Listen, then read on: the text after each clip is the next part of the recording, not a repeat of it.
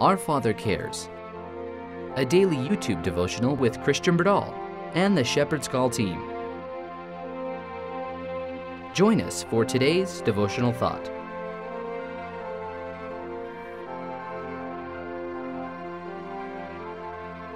Good morning, and thank you for joining us. Let's have a word of prayer before we begin.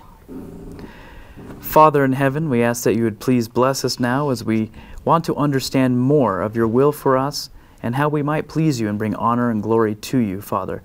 We ask for the Holy Spirit, the indwelling of Christ, that His obedience, His love, His life can be lived out through us. In Jesus' name we pray. Amen. Amen. I have not been able to wait. I've been interested to since I read this yesterday, interested to see what an argument infidels cannot resist is. John 12:36. While ye have light, believe in the light, that ye may be the children of light. Amen. Tyler, how about we have you start off today? Okay. A well-ordered Christian household is an argument that the infidel cannot resist. He finds no place for his cavils, trivial fault-finding. And the children of such a household are prepared to meet the sophistries of infidelity. They have accepted the Bible as the basis of their faith, and they have a firm foundation that cannot be swept away by the incoming tide of skepticism. So what's that saying? A lot. It is saying a lot. It is. A well-ordered Christian household is an argument that the infidel cannot resist. What does that mean? Well, it's such an abnormal thing What's an abnormal thing? to have a well-ordered home. Yes. There's just, chaos and attitudes and screaming and just messiness and disorder. And the other day we were observing that, and this child was this unruly little kid, and he was running the show. What was he, 2 or 3 years old? Running the show. And I was thinking, that parent needs to understand some beautiful godly principles of how to raise the child.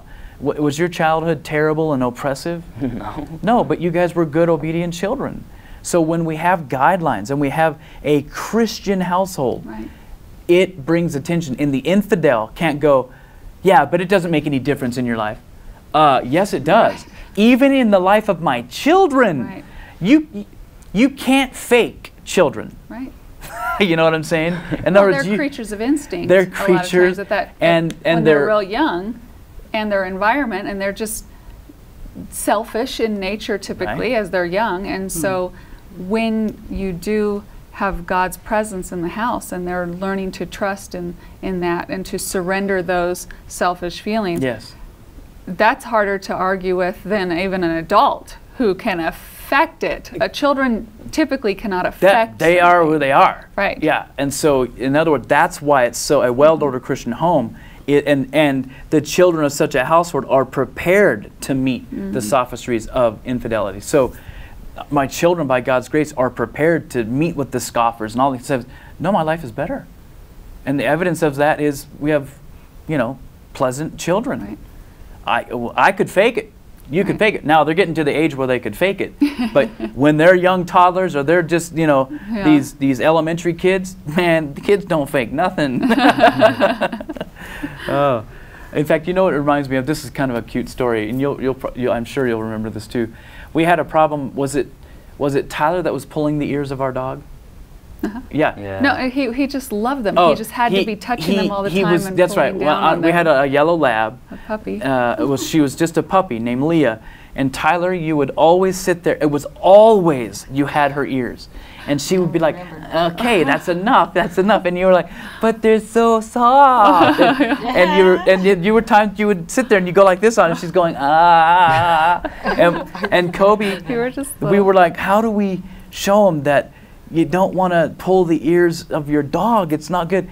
And you found a scripture in the Bible where it said that you should not pull at the ears of the It's dog. He that taketh the dog by the ears. Something I can't remember the whole thing now, but we were just like, and so in worship that one evening, because that's what we could do. You could find different stories that would apply to the things that were going on. And we couldn't even believe it. That we've all read through the Bible, but that we didn't like go, let's study about the pulling of the ears of the dog. But then when we found it, and it was like in the Bible, it even talked about don't pull the ears of the dog. And so I remember Tyler going, okay.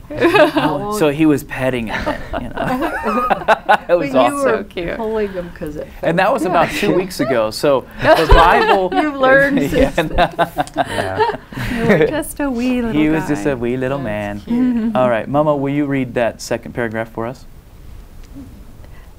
Said Christ, right? Mhm. On that one? Okay. Said Christ, ye are the light of the world. He has committed talents to our keeping. What are we doing with his entrusted gifts?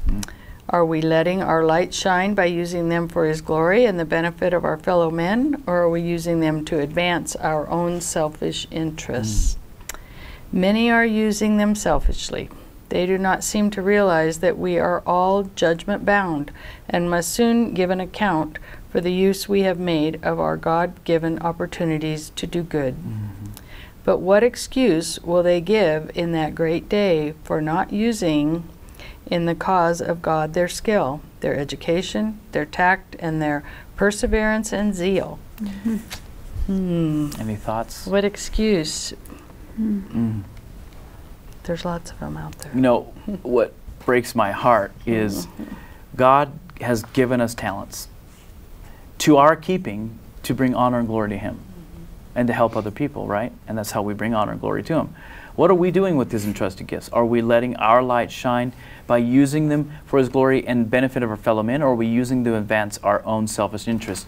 You know, what breaks my heart is there's so much talent in God's family, in the churches around this country, around this planet.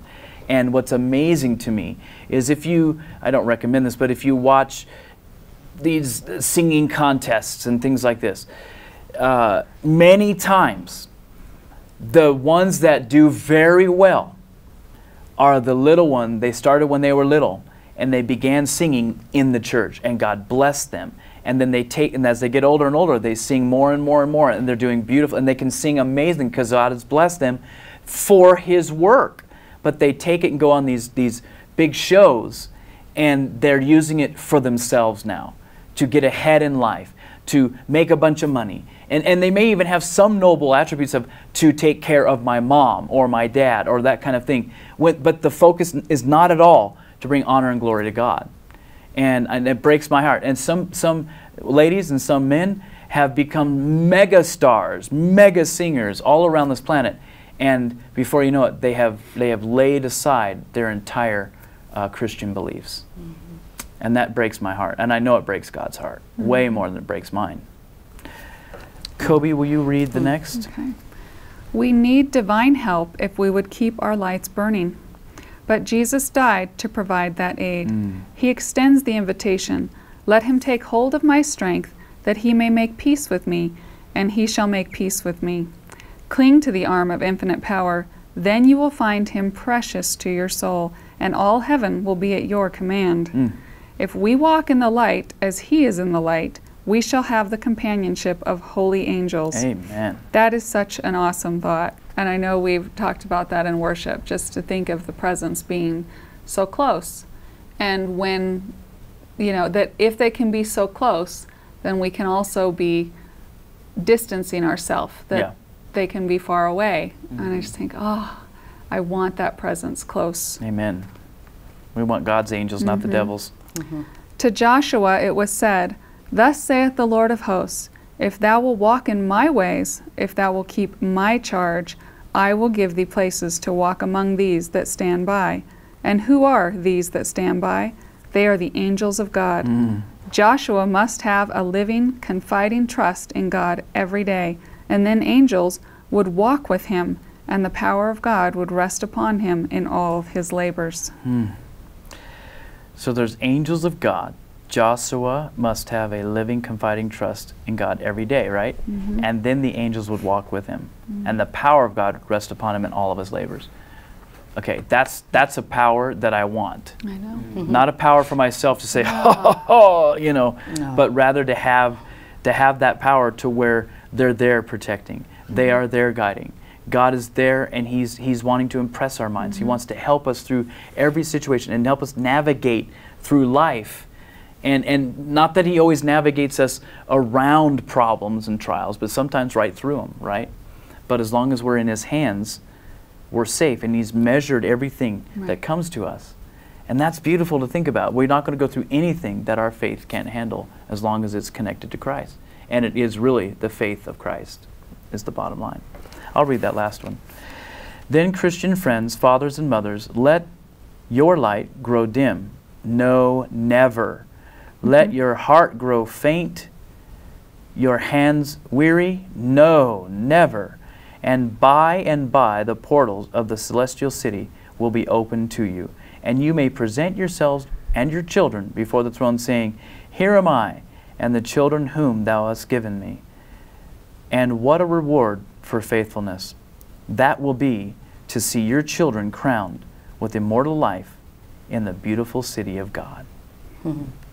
That's my greatest desire. I know as a Christian mother and as a Christian father, our greatest desires are for you that day that I can see Jesus come over to you and say, here's your crown. And we'll all say heaven was cheap enough. Yeah. Because even as much as it's special to me to know if I'm faithful that I'll have this crown. If Kobe is faithful, my dear wife, she'll have a crown. Mama, if you're faithful, you'll have that crown. But there's just something special and even deeper when I can see my sons, Jesus putting that crown on their heads. I'm like, I don't even need a crown, just let him have one. Let my other son have one. Amen? Yeah. You look a little emotional, honey. No, it is. It is. Just to think about that and to want that.